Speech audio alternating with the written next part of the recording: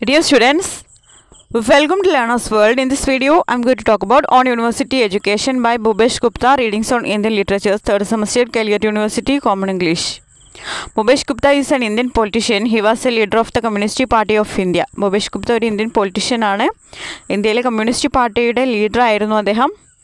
On University Education is an excerpt from Gupta's speech in the Rajya Sabha on 1st September 1965 on M.C. Chaglas, former Minister of Education of India, bill introducing the initial concept of the Jawaharlal Nehru University in Delhi.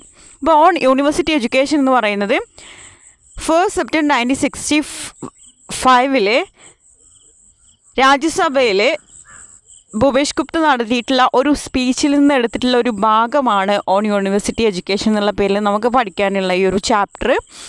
അതായത് MC Chagla, അതായത് ഇന്ത്യയുടെ former education minister ആയിരുന്നു MC Chagla.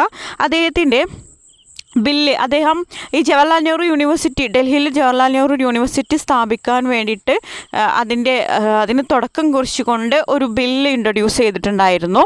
അപ്പോൾ അതിനെതിരെ ഭൂപേഷ് ഗുപ്ത നടത്തിയ സ്പീച്ചാണ് on university education എന്ന് പറയുന്നത്. September 1965 രാജ്യസഭയിൽ നടത്തിയിട്ടുള്ള ഒരു സ്പീച്ചാണിത്. അതായത് ഈ ചഗ്ലയുടെ ഈ ഒരു ബില്ലിനെതിരെ വിമർശിച്ചുകൊണ്ടാണ് ഈ ഒരു സ്പീച്ച് നടത്തിയിട്ടുള്ളത്. MC ചഗ്ല എന്ന് പറയുന്നത് ഇന്ത്യയുടെ ഫോമർ എഡ്യൂക്കേഷൻ മിനിസ്റ്റർ ആയിരുന്നു. അപ്പോൾ ഈ ഒരു ജവഹർലാൽ നെഹ്റു യൂണിവേഴ്സിറ്റി ഡൽഹിയിൽ സ്ഥാപിക്കുന്നതിനെ സംബന്ധിച്ചായിരുന്നു അദ്ദേഹം ഈ ഒരു speech നടത്തിയിട്ടുണ്ടായിരുന്നത്. Gupta expressed his reservations and puts forward his vision of a new central university. അപ്പോൾ അദ്ദേഹം അവിടെ നടത്തിയിട്ടുള്ള ആ ഒരു സ്പീച്ചിൽ അദ്ദേഹം എക്സ്പ്രസ് ചെയ്യുന്നത് അദ്ദേഹത്തിൻ്റെ ആശയങ്ങൾ, അതായത് ഈ ഒരു ന്യൂ സെൻട്രൽ യൂണിവേഴ്സിറ്റി സ്ഥാപിക്കുന്നതിന് അദ്ദേഹം മുന്നോട്ട് വെക്കുന്ന അദ്ദേഹത്തിൻ്റെ ആശയങ്ങളായിരുന്നു. JNU as it stands today is structured on the ideas put forward by Bhupesh Gupta. അപ്പോൾ ഇന്നത്തെ JNU, ജവഹർലാൽ നെഹ്റു യൂണിവേഴ്സിറ്റി, അതായത് ഇന്നത്തെ ഈ ഒരു JNU എന്ന് പറയുന്നത് ഭൂപേഷ് ഗുപ്തയുടെ ആശയങ്ങൾ മുന്നോട്ട് വെച്ചുകൊണ്ട് സ്ഥാപിച്ചതാണ്, ഈ ഒരു സ്ട്രക്ചേർഡ് ചെയ്തിട്ടുള്ളതാണ് ഇന്നത്തെ JNU എന്ന് പറയുന്നത്. He finds the concept introduced by Chaglas as lacking in inspiration. അപ്പോൾ MC ചഗ്ലയുടെ ആശയങ്ങൾ എന്ന് പറയുന്നത്, നമ്മുടെ ഭൂപേഷ് ഗുപ്ത പറയുന്നത് ചഗ്ലയുടെ ആശയങ്ങൾ ലാക്കിംഗ് ഇൻ ഇൻസ്പിറേഷൻ, അതായത് ഇൻസ്പിറേഷൻ ഇല്ലാതാക്കുന്നുണ്ട് എന്നാണ് പറയുന്നത്. അതായത് ഈ ഒരു JNU യൂണിവേഴ്സിറ്റി സ്ഥാപിക്കുന്നതുമായിട്ട് ബന്ധപ്പെട്ട് ചഗ്ലയുടെ ആശയങ്ങൾ ഇൻസ്പിറേഷൻ ഇല്ലാതാക്കുന്നുണ്ട്, ഇൻട്രസ്റ്റ് ഇല്ലാതാക്കുന്നുണ്ട് എന്നാണ് പറയുന്നത്. Gupta describe the bill as pedestrian. അപ്പോൾ ഗുപ്ത ഈ ഒരു MC ചഗ്ല മുന്നോട്ട് വെച്ചിട്ടുള്ള ആ ഒരു ബില്ലിനെ അദ്ദേഹം ഡിസ്ക്രൈബ് ചെയ്തിരിക്കുന്നത് പെഡസ്ട്രിയൻ ആയിട്ടാണ്, നോട്ട് ഇൻട്രസ്റ്റിംഗ് ആയിട്ടാണ് അദ്ദേഹം ഇതിനെ കാണുന്നത് എന്നാണ് പറയുന്നത്. He finds it a waste of time to discuss the biographical sketch of Nehru when the focus should be on perfecting the proposal for the university.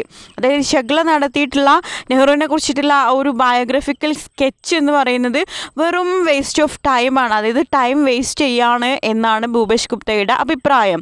അദ്ദേഹം പറയുന്നത്, അതായത് നെഹ്റുവിൻ്റെ ഈ ഒരു ബയോഗ്രഫിക്കൽ സ്കെച്ച് ഫോക്കസ് ചെയ്യുന്നതിനേക്കാളും കൂടുതൽ അതിൽ നമ്മൾ സമയം കളയുന്നതിനേക്കാളും ബെറ്റർ ആയിട്ടുള്ള ഒരു ഓപ്ഷൻ എന്ന് പറയുന്നത് ഈ ഒരു യൂണിവേഴ്സിറ്റി എങ്ങനെ പെർഫെക്റ്റ് ആക്കാം അതിനെക്കുറിച്ച് ഫോക്കസ് ചെയ്യുന്നതാണ് എന്നാണ് ഭൂപേഷ് ഗുപ്തയുടെ അഭിപ്രായം.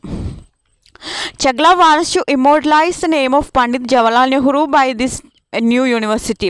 അപ്പോൾ MC ചഗ്ല അദ്ദേഹം ഇതിൽ ആവശ്യപ്പെടുന്നത് ജവഹർലാൽ നെഹ്റുവിനെ ഇമ്മോർട്ടലൈസ് ചെയ്യുക, അതായത് ഈ ഒരു JNU യൂണിവേഴ്സിറ്റിയുടെ ആ ഒരു പേരിൽ, ജവഹർലാൽ നെഹ്റു യൂണിവേഴ്സിറ്റിയുടെ പേരിൽ ജവഹർലാൽ നെഹ്റുവിനെ ഇമ്മോർട്ടലൈസ് ചെയ്യുക, അനശ്വരമാക്കുക എന്നുള്ള ഒരു ആവശ്യമാണ് ചഗ്ല ഇതിൽ മുന്നോട്ട് വെക്കുന്നത്. Gupta says that Nehru A great man by himself, Nehru would be immortal even otherwise.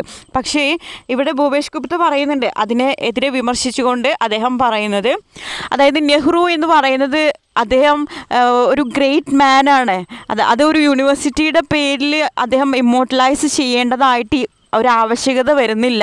അതായത് എല്ലാ ഇന്ത്യൻ ജനതക്കും അറിയുന്നതാണ് ആരാണ് ജവഹർലാൽ നെഹ്റു എന്ന് പറയുന്നത്.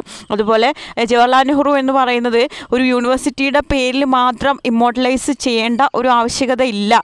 അതായത് മറ്റുള്ള എല്ലാ തരത്തിലും ജവഹർലാൽ നെഹ്റു ഇമ്മോർട്ടലൈസ്ഡ് ആണ് എന്നാണ് ആര് പറയുന്നത്? ഭൂപേഷ് ഗുപ്തയുടെ അഭിപ്രായം. In Gupta's opinion, the problems of our universities must be addressed from the standpoint of the requirement of our country. അതുപോലെ നമ്മുടെ ഭൂപേഷ് ഗുപ്തയുടെ അഭിപ്രായത്തിൽ യൂണിവേഴ്സിറ്റിയുടെ പ്രോബ്ലംസ് നമ്മൾ അഡ്രസ്സ് ചെയ്യുന്നത് എങ്ങനെയായിരിക്കണം? അതായത് ഒരു രാജ്യത്തിൻ്റെ ആവശ്യകതകൾ എന്തൊക്കെയാണ് എന്നുള്ളതിൻ്റെ അടിസ്ഥാനത്തിലായിരിക്കണം. അതായത് ഒരു രാജ്യത്തിൻ്റെ ഡെവലപ്മെൻറ്റ്, പ്രോഗ്രസ്, ഇതിൻ്റെ ഒക്കെ അടിസ്ഥാനത്തിലായിരിക്കണം ഒരു യൂണിവേഴ്സിറ്റിയുടെ പ്രോബ്ലംസ് നമ്മൾ അഡ്രസ്സ് ചെയ്യേണ്ടത് എന്നാണ് Bhupesh Gupta'യുടെ അഭിപ്രായം. It should be done in the light of the experience about education in the contemporary world. അതായത് നമ്മൾ ഈ യൂണിവേഴ്സിറ്റിയുടെ പ്രോബ്ലംസ് അഡ്രസ്സ് ചെയ്യുന്ന ആ ഒരു സമയത്ത് നമ്മൾ കണ്ടംപററി വേൾഡിൽ ഉള്ള എഡ്യൂക്കേഷൻ എക്സ്പീരിയൻസിൻ്റെ വെളിച്ചത്തിലായിരിക്കണം നമ്മൾ ഈ ഒരു പ്രോബ്ലംസ് അഡ്രസ്സ് ചെയ്യേണ്ടത് എന്നാണ് പറയുന്നത്. We should set up universities and colleges that our people need, that our development needs for the remaking of our material and cultural being. അതായത് നമ്മൾ ഒരു യൂണിവേഴ്സിറ്റി സെറ്റപ്പ് ചെയ്യുമ്പോൾ, അതായത് നമ്മളൊരു യൂണിവേഴ്സിറ്റി സ്ഥാപിക്കുന്ന സമയത്ത് അല്ലെങ്കിൽ ഒരു കോളേജ് സ്ഥാപിക്കുന്ന സമയത്ത് നമ്മൾ ആദ്യം ശ്രദ്ധിക്കേണ്ടത് എന്താണ്? അതായത് ആളുകളുടെ ആവശ്യകത, ആർക്കാണോ ആവശ്യകത, അതുപോലെ ഡെവലപ്മെൻ്റൽ നീഡ്സ്, ആ ഒരു രാജ്യത്തിൻ്റെ പുരോഗതി, അതുപോലെ മെറ്റീരിയൽ ആൻഡ് കൾച്ചറൽ ബീയിങ്, അതായത് സാംസ്കാരികപരമായിട്ടും ഭൗതികപരമായിട്ടുള്ള എല്ലാ കാര്യങ്ങളും അവരുടെ ഒക്കെ ഉന്നമനം മുന്നിൽ കണ്ടുകൊണ്ട് വേണം നമ്മളൊരു യൂണിവേഴ്സിറ്റി അല്ലെങ്കിൽ കോളേജസ് ഒക്കെ സ്ഥാപിക്കാൻ എന്നാണ് പറയുന്നത്. The real beneficiaries of the new university must be the sons of the working people and the പെസൻസ്. പിന്നീട് ഭൂപേഷ് ഗുപ്ത പറയുന്നുണ്ട്, അതായത് ഈ ഒരു യൂണിവേഴ്സിറ്റിയുടെ റിയൽ ബെനിഫിഷ്യറീസ് എന്ന് പറയുന്നത്, അതായത് ആർക്കാണോ കൂടുതൽ അതൊരു അത്യാവശ്യമായിരിക്കുന്നത് അല്ലെങ്കിൽ ആരാണോ അതിൻ്റെ ഒരു അവകാശി എന്ന് പറയുന്നത്, വർക്കിംഗ് പീപ്പിളിൻ്റെ മക്കൾ, അതായത് ഈ സാധാരണ ജോലി ചെയ്യുന്ന ആളുകളുടെ മക്കൾ, പെസൻസ്, അതായത് കർഷകരുടെ മക്കൾ, ഇവരൊക്കെ ലക്ഷ്യം വെച്ച് വേണം നമ്മളൊരു ന്യൂ യൂണിവേഴ്സിറ്റി സെറ്റപ്പ് ചെയ്യാൻ എന്നാണ് പറയുന്നത്. ഇവരൊക്കെയാണ് ഈ ഒരു ന്യൂ യൂണിവേഴ്സിറ്റിയുടെ അവകാശികൾ എന്ന് പറയുന്നത്. For this the education must be highly subsidised. അതുകൊണ്ട് തന്നെ അപ്പോൾ ഇങ്ങനെ ചെയ്യാൻ, അതായത് ഈ ഒരു വർക്കിംഗ് ക്ലാസ് പീപ്പിളിൻ്റെ കുട്ടികൾക്ക് അല്ലെങ്കിൽ പെസൻസിൻ്റെ കുട്ടികൾക്ക് ഇവർക്കൊക്കെ എഡ്യൂക്കേഷൻ പ്രൊവൈഡ് ചെയ്യുക എന്നുള്ളൊരു ലക്ഷ്യം മുന്നോട്ട് വെക്കുകയാണെങ്കിൽ the education must be highly subsidised. അതായത് എഡ്യൂക്കേഷൻ എന്താണ്? ഒരു സബ്സിഡൈസ്ഡ്, അതായത് ഒരു സഹായ രൂപത്തിലായിരിക്കണം. അതായത് ഈ ഒരു പറഞ്ഞിട്ടുള്ള വർക്കിംഗ് ക്ലാസ് പീപ്പിളിൻ്റെ കുട്ടികൾക്കും ഫാമേഴ്സിൻ്റെ കുട്ടികൾക്കൊക്കെ അഫോർഡബിൾ ആയിട്ടുള്ള രീതിയിൽ അവർക്കൊക്കെ ഒരു സഹായ വാഗ്ദാനം നൽകുന്ന രീതിയിലായിരിക്കണം ഈ ഒരു എഡ്യൂക്കേഷൻ എന്നാണ് പറയുന്നത്. എഡ്യൂക്കേഷൻ എന്ത് ചെയ്തിരിക്കണം? സബ്സിഡൈസ്ഡ് ആയിരിക്കണം എന്നാണ് പറയുന്നത്. This investment for imparting higher scientific and technical education to the poorer sections of the community will get repaid in course of time. അതുപോലെ നമ്മളിപ്പോൾ ഈ ഒരു പുവർ പീപ്പിൾസിന്, അതായത് പുവർ കമ്മ്യൂണിറ്റിക്ക് നമ്മൾ ഈ ഒരു എഡ്യൂക്കേഷൻ പ്രൊവൈഡ് ചെയ്യുന്ന സമയത്ത് ഇൻവെസ്റ്റ്മെൻറ്റ് വരുന്നുണ്ട്. അതായത് ഹയർ സയൻറ്റിഫിക് ആൻഡ് ടെക്നിക്കൽ എഡ്യൂക്കേഷനൊക്കെ നല്ല ഇൻവെസ്റ്റ്മെൻറ്റ് വരുന്നുണ്ട്. പക്ഷേ അത് ആ ഒരു നമ്മളങ്ങനെ പുവറായിട്ടുള്ള കുട്ടികൾക്ക് നമ്മൾ എഡ്യൂക്കേഷൻ പ്രൊവൈഡ് ചെയ്യുന്ന ആ ഒരു ഇൻവെസ്റ്റ്മെൻറ്റ് നമുക്കൊരിക്കലും നഷ്ടപ്പെടുന്നില്ല. അത് നമുക്ക് വേറൊരു രീതിയിൽ നമുക്കത് തിരിച്ചെടുക്കാൻ കഴിയും എന്നാണ് പറയുന്നത്. It will come in the form of creative and constructive labour which would benefit the entire society. അതായത് ആ ഒരു എൻറ്റയർ സൊസൈറ്റിക്ക് ബെനിഫിറ്റ് ആകുന്ന തരത്തിൽ ഒരു ക്രിയേറ്റീവ് ആൻഡ് കൺസ്ട്രക്റ്റീവ് ലേബറിൻ്റെ ഫോമിൽ നമുക്ക് ആ ഒരു ഇൻവെസ്റ്റ്മെൻറ്റ് റീപെയ്ഡ് ആകും എന്നാണ് പറയുന്നത്. Okay, Gupta says that autonomy should be completely guaranteed to this university. അതുപോലെ ഭൂപേഷ് ഗുപ്ത പറയുന്ന ഒരു ആശയം എന്താണെന്ന് വെച്ചാൽ, ഈ ഒരു യൂണിവേഴ്സിറ്റിക്ക് ഓട്ടോണമി കംപ്ലീറ്റ്ലി ഗ്യാരണ്ടി ചെയ്യണം. അതായത് ഒരു ഓട്ടോണമസ് ആയിരിക്കണം ഒരു യൂണിവേഴ്സിറ്റി എന്ന് പറയുന്നത്. There should be no bureaucratic intervention. അവിടെ ഒരു ബ്യൂറോക്രാറ്റിക് ഇൻ്റർവെൻഷനും ഉണ്ടാകരുത്. അതായത് ഒരു അധികാരവർഗത്തിൻ്റെ ഒരു കടന്നുകയറ്റം അവിടെ ഉണ്ടാകരുത്. ആ ഒരു യൂണിവേഴ്സിറ്റിയുടെ പരമാധികാരം എന്ന് പറയുന്നത് ആ ഒരു ഓട്ടോണമസ് ആയിട്ടുള്ള രൂപത്തിൽ ഒരു യൂണിവേഴ്സിറ്റിക്ക് മാത്രം ഒതുങ്ങുന്ന തരത്തിലുള്ളതായിരിക്കണം. വേറെ ഒരു തരത്തിലുള്ള അധികാരം അവിടെ കയ്യേറാൻ പാടില്ല എന്ന് പറയുന്നുണ്ട്. The younger generation should be educated in areas such as the world affairs and affairs of the state, the spirit of the worldwide struggle for peace, scientific socialism and Marxism. Then they will become useful, enlightened citizens. പിന്നീട് ഭൂപേഷ് ഗുപ്ത പറയുന്ന ഒരു ആശയമാണ്, അതായത് younger ജനറേഷന് നമ്മൾ കൊടുക്കേണ്ട education എങ്ങനത്തെ തരത്തിലുള്ളതായിരിക്കണം. അതായത് younger generation educated ആയിരിക്കേണ്ട ഏരിയകൾ ഏതൊക്കെയാണ്?